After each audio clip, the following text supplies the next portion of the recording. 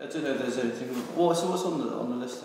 What is kind of? Oh right. Well, no. What I'm saying is that I had a long gap. That my art school was very split between figurative and hard edge. Okay. So what art school did you go to? I attended Liverpool Art School, as it was called at the time, which is the same one as John Lennon. He was slightly before me. And I was in the fine art. I did fine art, painting. And the fine art that I did was that I was one of the new diplomas that was actually introduced.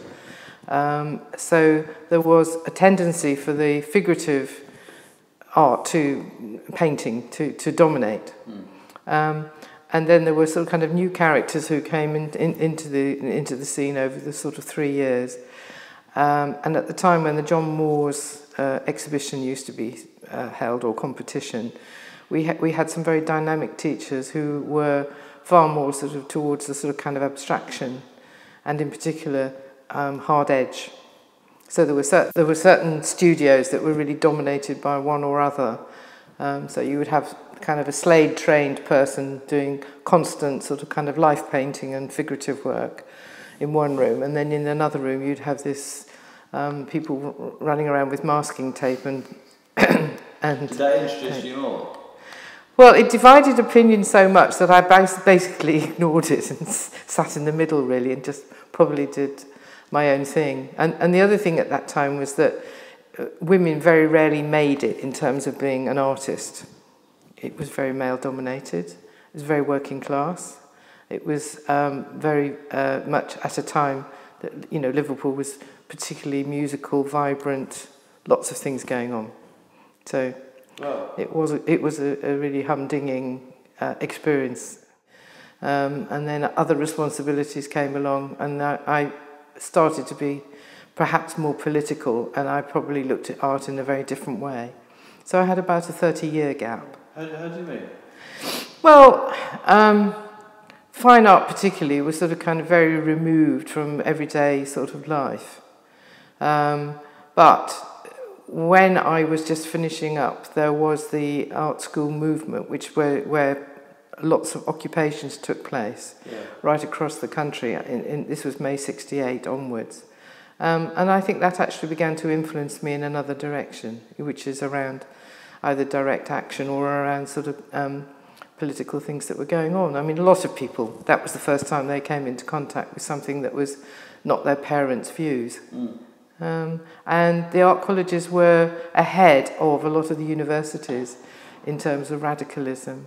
And we had, I will ramble here, we had Yoko Ono come and do a happening. We had John Hartfeld, the collagist from East Germany, come and do a lecture. What's a happening? The happening that took place was where she basically had her partner with her, got in a black bag and either simulated or had sex. In the bag? Wow. Even to the point that a cigarette smoke came out afterwards. Oh, nice one. We were impressed. Yeah.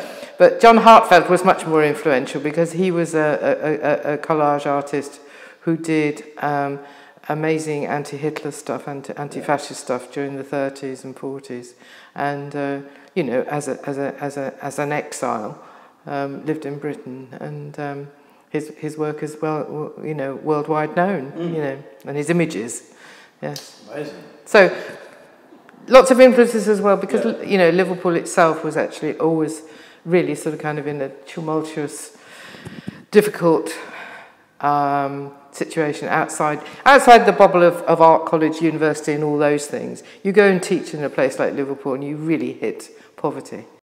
You really hit bad housing. You really begin to understand why people are who they are. But it's also a very creative city. But I left it a long time ago. So 30 years later, what made you decide to go back to it? Well, I mean, I had a sort of tenuous connections because I lived in Whitechapel, and so I had the Whitechapel Art Gallery near me. I also made attempts to sort of, rent a studio and get painting again. But probably I was surrounded by young British artists who were very arrogant and very ageist, and who occupied the spaces near to me in Cable Street, this was, but who never talked to me, and who were sort of doing things that were, you know, really not from the background of art that I'd known.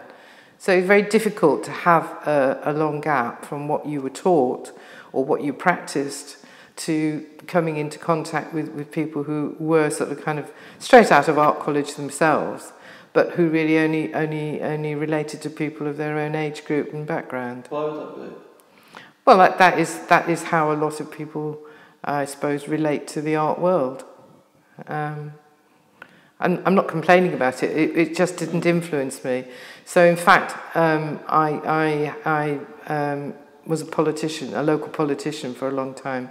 It was Tower Hamlets, and also that I was representing the ward that actually had the Whitechapel Art Gallery in. So, in fact, I was in and out quite a lot. And Nick Sirota was the director there. Wow. Yeah, and I had a year of trying to, in a way, sort of find the subject matter or find what I wanted to do, until really I began to, and this was Cambridge, and Kettle's Yard was there. There was a great set of artists who were established or were sort of kind of more abstract than figurative. I went on a range of courses, including printing, that I think began to sort of open my techniques up. So, I mean, if for instance, I talk about printing, you know, you can do all kinds of things with printing that you maybe didn't plan in the first place, because you're adding layers, you're scratching, you're removing things, you're blocking out, you're using colour, you're doing your composition on a small plate. You know, there's all sorts of techniques in printing that are really, really useful to painting. And I then started to do much more sort of kind of open landscape work. I also had a job right out in the country where I was working as a kind of legal representative, like a lawyer for asylum seekers, and I was inside a detention centre, you know, for hours and hours and hours, looking out through the fences at this amazing landscape and skyscape, and that influenced me a lot. And on my days off, I was really producing quite a lot of art. But I did a long trip